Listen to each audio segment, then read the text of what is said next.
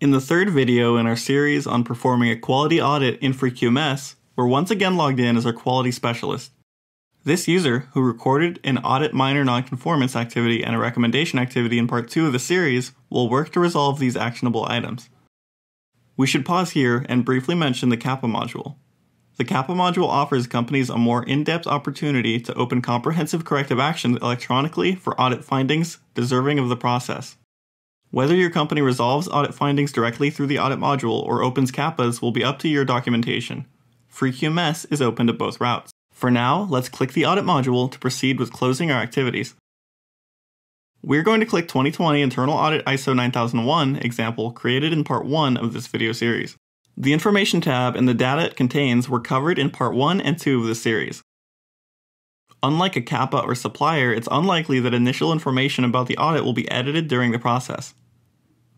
Let's click Audit Activities. We can see our 2 activities created during part 2 of the video. The first is a recommendation from the auditor. The auditor recommends the company integrate the outsourced processes list into the approved supplier list. The second is a minor nonconformance. The company has no acceptance procedure. We are going to work on the recommendation first by clicking the record. Let's review this recommendation. We can see here the auditor noted that the organization currently documents and controls outsourced processes separately from the approved suppliers. The auditor recommends this function be integrated into the approved supplier list. We can see how the auditor is supporting this recommendation under Notes. As this is a recommendation and not a nonconformance, there's no requirement to make this change.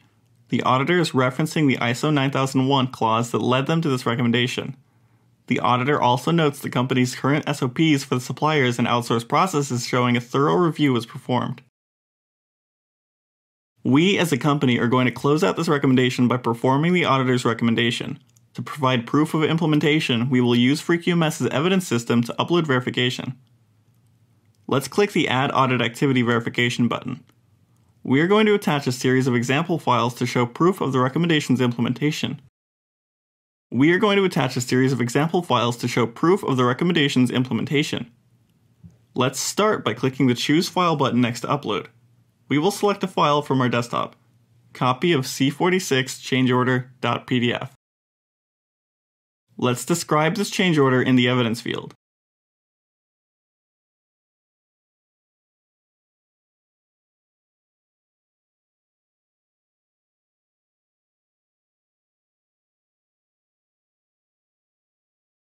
Let's also add some notes. This change order obsoletes documents relating to the old outsourced suppliers process and moves the outsourced processes into the approved suppliers list and updates the supplier management procedure to include management of outsourced processes. Let's pause and review before clicking Create. In this fictional example, we are resolving the auditor's recommendation by putting several documents through our change order process: our list of outsourced processes, our SOP controlling outsourced processes, our approved supplier list, and our SOP controlling the approved supplier list and supplier management.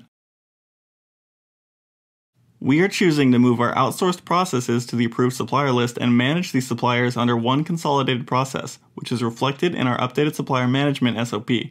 We no longer need the separate list of outsourced suppliers and its controlling procedure, so we are obsoleting both of these documents. Let's click Create. Great, we've added a verification, but let's do one more by clicking the Add Audit Verification Activity button again. We already added a copy of a change order showing that we made changes, but let's add another document to show real-world progress. Copy of ASL revg.pdf. In the evidence field, we'll put copy of current revision of approved supplier list showing outsourced suppliers. This shows we've done the work to move outsourced processes suppliers to the ASL. Let's click Create. Awesome, we've provided verification to close our activity, but we aren't done yet. We need to close this activity. Let's scroll up and click the Edit button. We need to update the status field. The status will now be closed, and we can click the Save button. This activity is now closed, which is reflected in the upper right corner. Let's click the Audit Activities tab to tackle our next activity.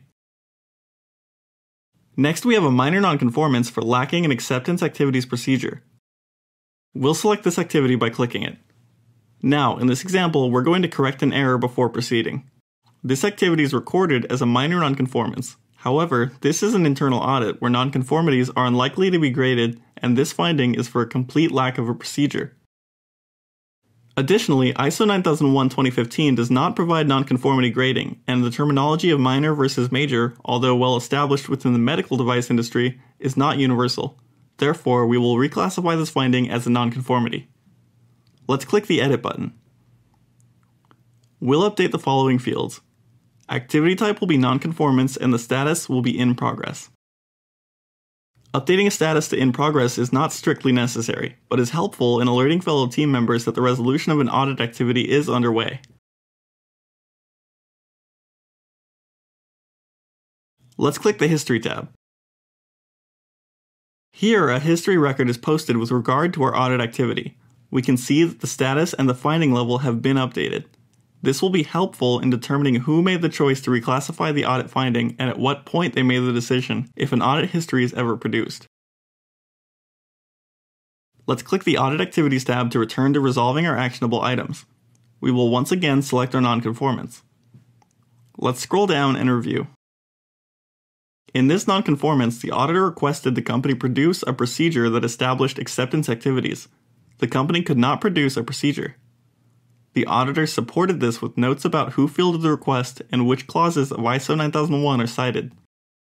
Although these videos largely avoid instruction on the performance of quality, the only likely resolution for this finding, assuming there truly is no procedure, is to create a procedure for acceptance activities or amend an existing procedure.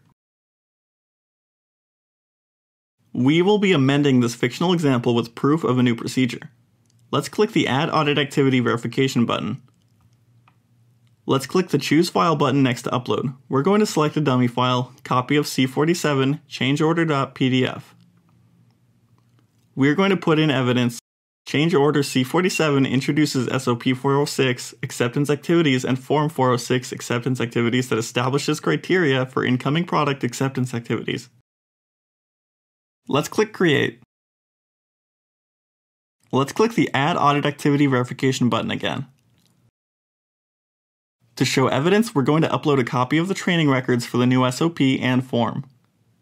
We will click the Upload button and select a dummy file, training records for SOP 406 acceptance activities.pdf. We'll put in evidence, training records for introduced SOP 406 acceptance activities and related form. Let's click Create.